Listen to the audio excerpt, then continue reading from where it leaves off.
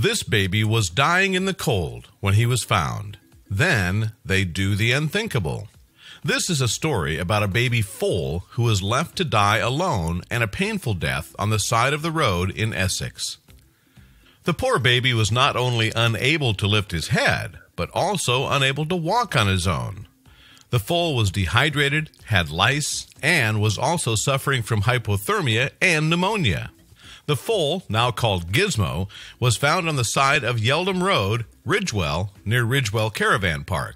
Once found, he was taken immediately to the Catley Cross Veterinary Clinic, where he was put on a drip, given antibiotics, and nursed back to health around the clock.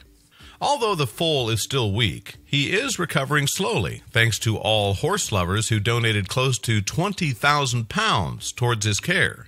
When the rescuers found him, they could tell that he was deliberately left to die. Then the RSPCA came in to help, thanks to the overpowering response of the public.